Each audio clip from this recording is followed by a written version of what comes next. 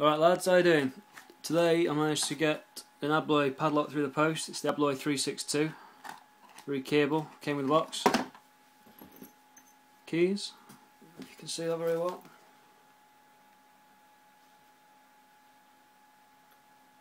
Notice it's got these dimples in the top of the key. I think that is just to help turn the key and take the stress off the actual key itself when it's moving the discs on the padlock. Pretty cool. Came with 2 keys. Now the padlock itself is absolutely huge. It weighs an absolute ton. It's key retaining. There you go.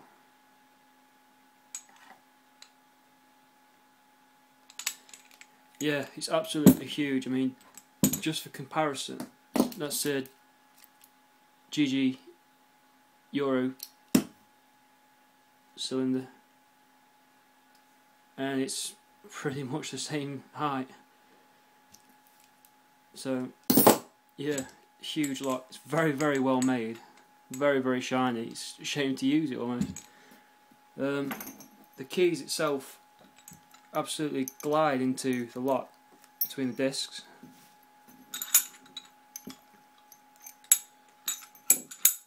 Shielded, and yeah, I'll try and show you what I mean. You can just drop the key in, give it a wiggle, and it just drops straight into the keyway.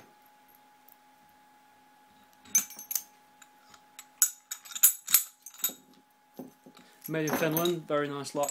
I mean, I've not got any pics for it yet, but when I saw the price on eBay for 60 quid, I had to have one of them because I know in the future I'm going to want to have a play with one, try and pick one. So I grabbed this one, absolute bargain. 60 quid, can't go wrong. When I buy a pick and have a go, I'll let you guys know how I get on. If you've got any experience with these, it'd be greatly appreciated to let me know how you got on with it. Yeah, that's your lot. Cheers.